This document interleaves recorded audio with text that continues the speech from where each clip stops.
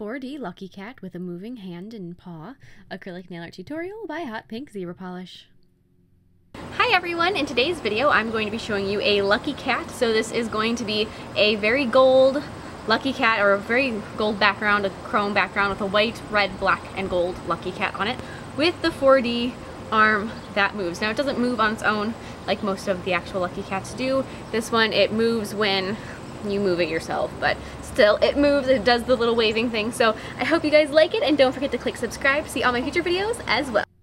So to begin with, since I did paint over the nail later on with gel polish, I'm just going to make the nail with clear acrylic, but you could really do it with any color you'd like. White, natural color, pink, whatever you have in excess is perfectly fine. For me, I get a huge jar of clear acrylic just because I use it so much for so many things, every single design, that I have the most of that. So it's what I buy in bulk, and so that's the least expensive to use. So that's why I do these nails with clear if it's just going to get covered up anyway. And then I'm going to be filing it into shape with my e-file, making sure that it really is nice and smooth. I will be using some chrome powder on top of the gel polish, and so that you really want as smooth as you can get it, just to make sure that it has a smooth effect for the chrome. And then I'm going to be basically buffing the nail with a very fine bit, removing any of the scratches that first one may have left behind.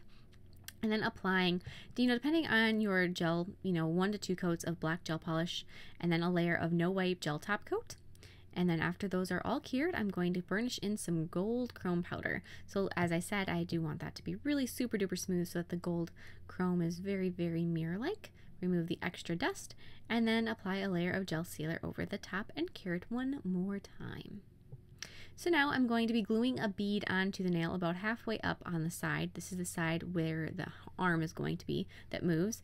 And I used a gold bead just so it wouldn't show up too much. And then I attached it a little bit more securely with a bit of white acrylic. Taking a piece of wire that fits through the bead, I'm going to bend the one end at a 90-degree angle so it creates a little stopper. Cut off as much as you can of that stopper, so it's just a little bit of an end that's got the little twist on it so that it won't go through. And then take and cut off a piece of a straw. This is going to create a little bridge. So then cut the straw so that it makes a little bit of a C shape instead of a full circle, and it'll fit over the top of the bead. And then glue that straw up and over the bead to protect it from getting any acrylic on it, and so that the wire is still free to move within that little contraption that we're making right now. So just set that on there. You can kind of move it around and sort of press it down and get it glued. As you can see around it, so it's not going to, as you're sculpting up and over the top of it, you're not going to get it so that your wire is permanently stuck in one position. And now I'm going to be, like I said, sculpting up and around my little wire and bead contraption with the little bit of straw there. And as you're working on it, continue to make sure that your wire isn't stuck. So wiggle it around every couple minutes just to make sure that it isn't getting attached. And I'm making first this with white acrylic. I'm going to be making the body of my cat, and you have to kind of build it up a little bit more than you may have normally, just so it doesn't look weird that little bridge of straw is sticking up on one side. You want it to look even and smooth. And then I'm going to be adding the head of my cat at the top of the nail, just sort of forming it into a nice smooth oval to start with. And just the white acrylic I'm using is very opaque, so it's really nice for doing these things, and it's got a gorgeous sculpting it with it is just marvelous. It holds its shape beautifully. Just keep working on it, adding little bit by little bit. Here's a hind leg. And as you're working on your lucky cat, either if you have one that you're basing it off of specifically that may have some sentimental meaning to you, or if you're just looking for a different lucky cat you find on the internet like I did, there's a lot of different shapes, some different color themes. There's different things that still fall into that traditional lucky cat appearance that just give you a little bit of creative freedom to play around with it. So you can definitely do different things, and they have some symbols on them, and those the same thing. Those vary from lucky cat to lucky cat. Honestly, I have no idea what the ones on my lucky cat mean, so who knows, maybe they mean soup, that classic thing where somebody gets a tattoo that has Chinese symbols and that turns out it says dumpling soup or something. I have no idea. Anyways, so my lucky cat is holding a gold sign or a ticket or something. So I'm going to be adding that with gold acrylic now. The gold acrylic that I'm using has a really nice metallic finish. It's not quite as metallic and smooth as the chrome background. And if you wanted it to match the background, then you could go ahead and paint, sculpt it with whatever color you'd like, and then paint it with the black gel polish in the top coat, and then put the gold chrome powder over it. I thought my gold acrylic was good enough.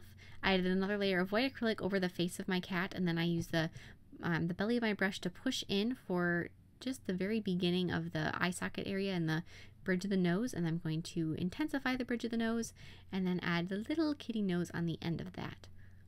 Just like so. So for that first, just to kind of work in the very first shapes of the eyes, you just want to push in with the middle of your brush, the belly, and kind of just get those eye sockets indented, and that'll really set the pace and kind of give you a nice baseline to do the rest of the cat's face. And then add the stationary arm holding that little gold sign there. So that one doesn't move, just the other one is going to be the one that's moving from the elbow. And then I'm going to be adding the ear, so I'll place down that bead, and then like I said, the acrylic I'm using is really nice to sculpt with, and so I can kind of push it and sculpt it up off the end of the nail a little bit, the edge of the nail, which works really well. So you can just kind of press it up and out and it'll hold its shape really nicely. And as I'm saying, I love this acrylic so much, I should probably tell you what acrylic it is that I'm using. It is the Divinity Sculpting Acrylic, I think that's what it's called, from Coupa. It's wonderful. It's great acrylic. I love their acrylic. I use the clear. That's the clear acrylic that I use. I love all their acrylics. They're great. So I highly recommend those. And then I'm going to take, after I have both ears sculpted, I'm going to be bending that wire, which will be the armature for its arm. Arm armature. And then I'm going to just make sure that still bends good.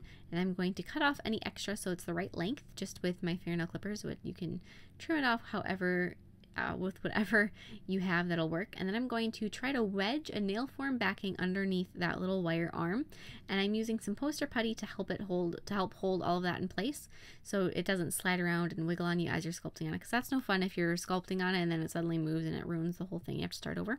So just try to squish something under there so that it's not going to move too much on you. And then with more of the white acrylic on top of the nail form backing, I'm going to be sculpting out his arm. So I'm going to just sort of cover the wire to begin with and make sure that it's not showing as much as possible. A little bit right at that area where it attaches to the cat may still show, because same thing, you don't want to get any of this acrylic on the rest of the nail, so it's going to make it so that your wire doesn't move. You want to make sure that you keep both these pieces very separate and not permanently stuck together. And so then after I have that base of the arm done, I'm going to just get rid of that nail form backing because it's kind of a hassle to hold it there. And then add another layer over the hand mostly, and then just a little bit to kind of touch up the arm here and there wherever it's needed, but focus the extra thickness mainly on the hand. And then I'm going to be taking with red, gold, black, and maybe a little bit of white paint. I'm going to be adding all the details to my cat. So I'm going to start filling in the ears with red, and then adding sort of the collar area with red, and then kind of filling in down kind of like it's a bib, I guess, but like a fill in the chest area with red, just like that. And if anybody knows what these different things mean or anything, please comment with them. I have no idea, obviously, if you haven't been able to tell that so far. But then I also used a little bit of gray paint just to add some shadowing on there, just a little bit. Not too much. I didn't want to overshadow it or over outline my cat. I wanted to leave it pretty simple. But with a very light gray, you can just sort of subtly define different areas and give them a little bit easier to tell what's what. And then going back to the red, I'm going to be adding the little definition on the cat's toes. And then I'm going to take gold and add a circle in the middle of that red area on the chest. And then add little spots here and there. Like I said, I'm basing this off of an image that I found on the internet, so I didn't just make this up. This is actually how one of them that I saw looks. And then here are the symbols that are on that little sign.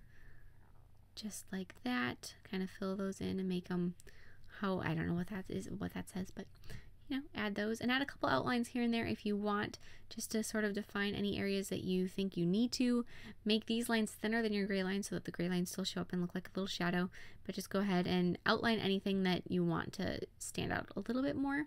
And that's completely optional. You can leave it less outlined and less structured looking, less, I don't know, exact. Leave it a little bit more, I don't know, soft looking. Fill in the nose with red and add the little mouth with red. And then add the eyes. So I'm going to start by just adding the pupils of the eyes and then kind of adding the eyeliner going up and around. Do it, when you're doing eyes, don't rush the process. Try to work slowly so that they are as symmetrical as you can get them without having to redo them a bunch of times. I added a little bit of gold around the eyes, and then I'm going to be adding a couple little flecks of red above and below. The below is for whiskers and above it's for like little eyebrows. And then if you want, you can add just a little touch of white as a reflection in the eyes, just to kind of brighten those up. That's, again, totally optional. I, with white, added some little designs on the red chest. Just like that, a couple little swoops And then there's a little reflection in the eyes. And then I'm going to be applying matte top coat over my Lucky Cat. Same thing, making sure I'm not going to be gluing that arm down. You want to keep it as movable as it can be. And that is it. This is fun. This is a very optional design. You can kind of play around with it as much as you like. I really like the way it turned out. It reminds me of a Lucky Cat that was in a salon I worked at a couple years ago. So yeah, just kind of a little, that's cute. I hope you guys like it as much as I do, and please share recreations with me on Facebook or Instagram. I'd love to see them, and I will see you in my next video. Bye!